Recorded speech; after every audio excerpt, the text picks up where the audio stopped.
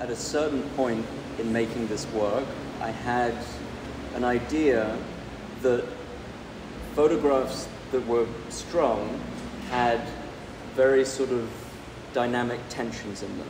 You know, there's that whole graphic notion of tangencies where multiple objects teeter on the edge of overlapping, but they don't quite overlap. And so I'm thinking, well, how can you show that tension between that toughness and that softness?